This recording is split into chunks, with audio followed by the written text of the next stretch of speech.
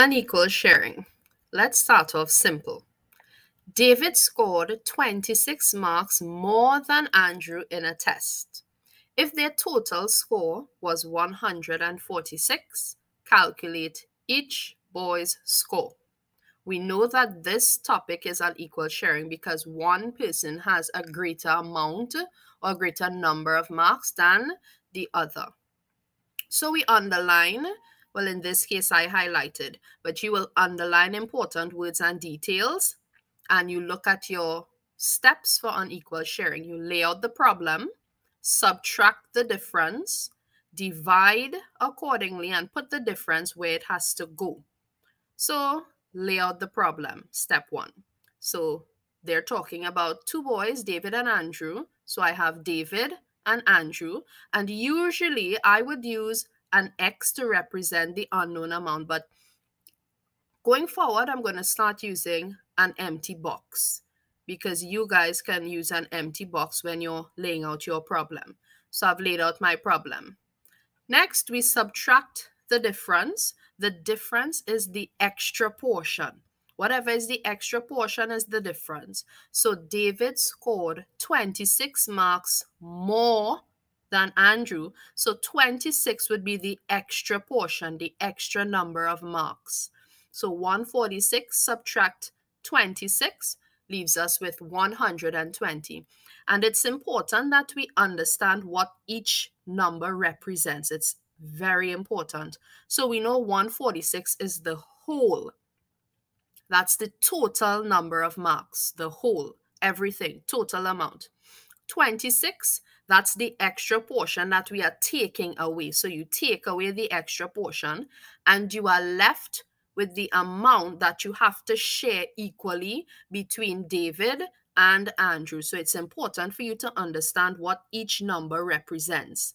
That 120 marks has to be shared equally between David and Andrew because we took out the extra portion. So when we divide accordingly and we divide by 2, because the 120 marks has to be shared between two persons, David and Andrew. So we divide by 2.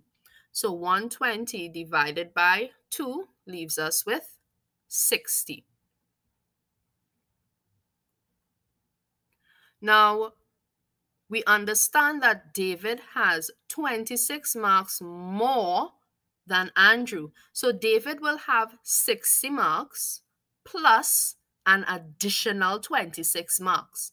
So while Andrew would remain with 60 marks because he didn't get anything extra, David does. So Andrew would remain with 60 marks. However, David will have 60 plus an additional 26 marks. Remember, we took away that extra portion in the beginning. So David will have 86 marks, while Andrew will have 60 marks. Now, here we see that 146 is made up by adding 86 and 60. That's important. It's important for us to check our answer. And we check our answer by calculating the sum of David and Andrew's marks.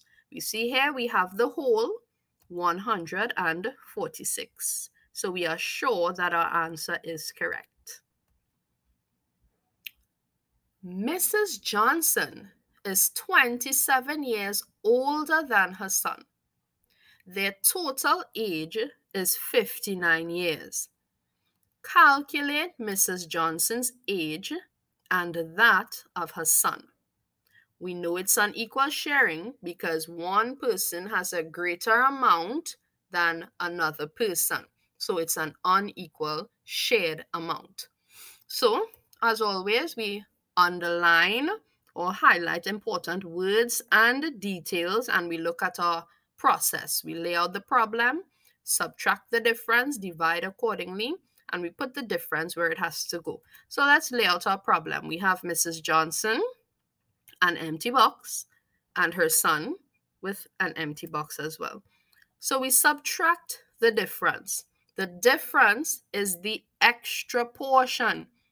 right? I keep repeating myself because it's important. You have to remember that the difference is the extra or the additional amount. So we subtract 27 because Mrs. Johnson is 27 years older than her son. So 27 represents the extra portion. Next, we must divide accordingly. So that 32 has to be shared equally between Mrs. Johnson and her son. So we divide 32 by 2. So 32 divided by 2 leaves us with 16. So you see here that Mrs. Johnson has 16 years there, and so does her son, 16 years. So we divide it accordingly. What is next? We have to put the difference where it has to go. Now the difference, remember, is the extra portion. So who gets the extra portion? Well, Mrs. Johnson does, because she is 27 years older than her son. So she will get the difference. She will get the extra portion. So we can see here that her son is 16 years old, while Mrs. Johnson is 43. So we laid out the problem, we subtracted the difference, divided accordingly, we put the remainder where it has to go. So now we must check our answer. To check our answer, we can add 16 years and 43 years to get 59 years. 59 was the total number of years. So we checked our answer, we know that it's correct. So here are 2 problems for you to practice. Simple problems for you to practice. Now let's go on to a more challenging type of unequal sharing. So mommy is 28 years older than her son, and she is 4 years younger than daddy. Their combined age is 84 years. Calculate the age of each person.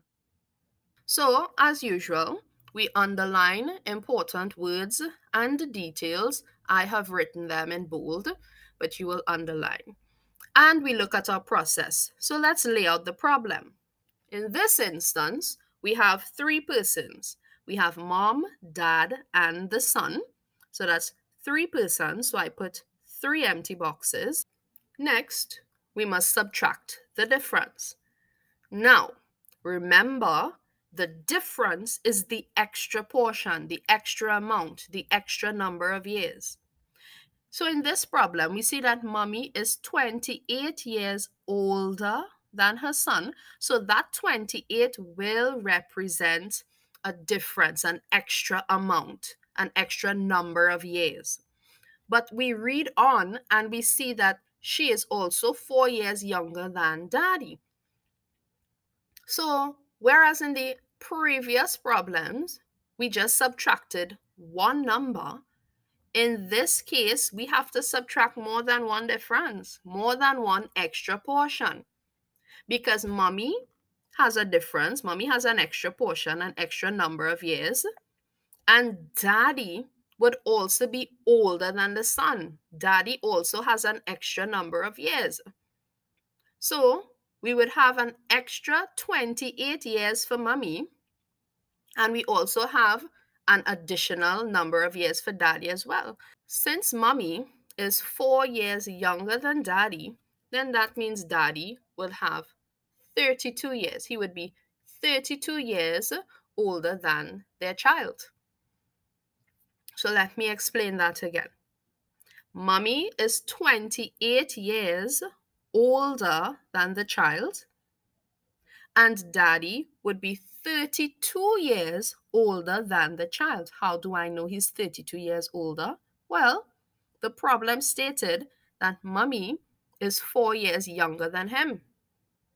So if mommy is 28 years older than their son, then daddy would be 32 years older than the son. And we can represent that information in our number sentence as well. Mommy would have a sum plus 28 years. Daddy would have a sum plus 32 years. So we see here To subtract the difference, we have to combine 28 and 32. So it's 84 subtract 28 plus 32. In the previous examples, we only needed to subtract one difference, one extra portion. In this case, we have two people who have an extra portion, an extra number of years. So we had to combine them at first and then subtract. That's the only difference. Next, we divide accordingly. So 24, and we divide by 3 because in this case, we have 3 persons, mom, dad, and the son. So we divide 24 by 3 and we get 8. So you see in the boxes, they are no longer empty. I have 8, 8, 8. However, mommy has an extra 28 years and daddy has an additional 32 years. So the son would be 8 years old, daddy would be 40 years old, and mommy would be 36 years old. And of course, we have to check our answer. To check our answer, we add the ages for mom, dad, and the son, and we have to be sure that we get back the whole, the 84 years. And we see here, yes, we get it back. 36 plus 40 plus 8 gives us 84 years.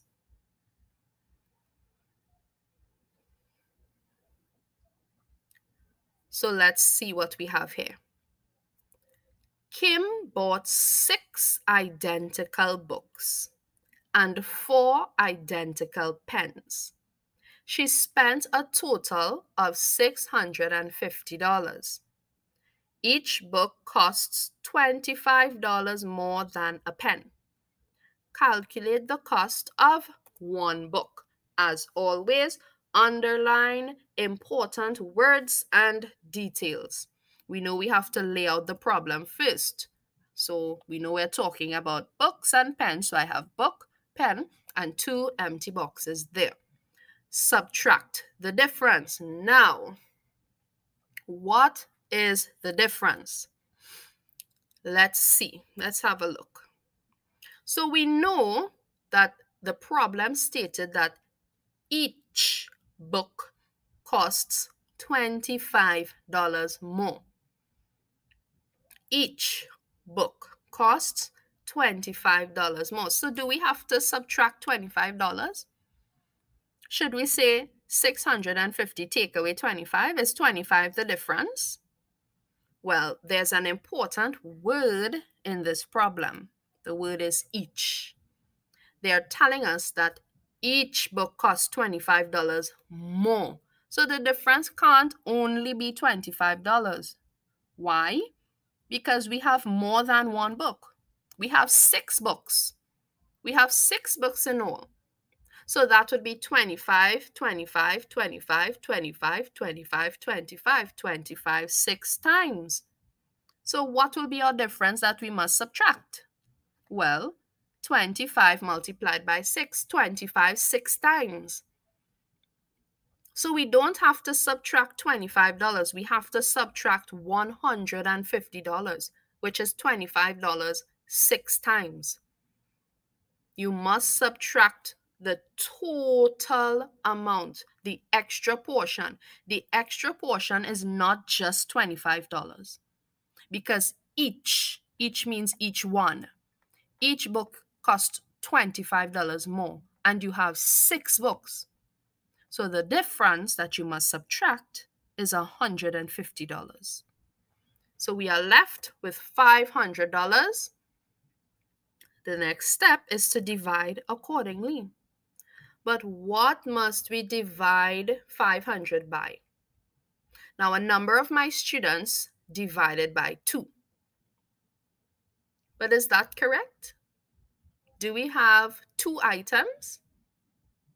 No, we have 6 books and 4 pens. So how many items do we have in all? We have 10 items in all. So 500 divided by 10 gives us $50. So you would see that I've filled my empty boxes now. $50 buy the book, $50 buy the pen. So now we must put the difference where it has to go. Since the book costs $25 more, the book will have $50 plus an additional $25. So one book would cost $75 and the pen $50. And of course, we can check our answer. So $75 for one book, and we have 6 of them. So we multiply 75 by 6 to get $450. And a pen costs $50, and there are 4 of them. So that's $50 times 4, giving us $200. And of course, the total amount is the whole $650. So we are certain that our answer is correct. So here I've left 2 of them, 2 similar problems for you to practice with.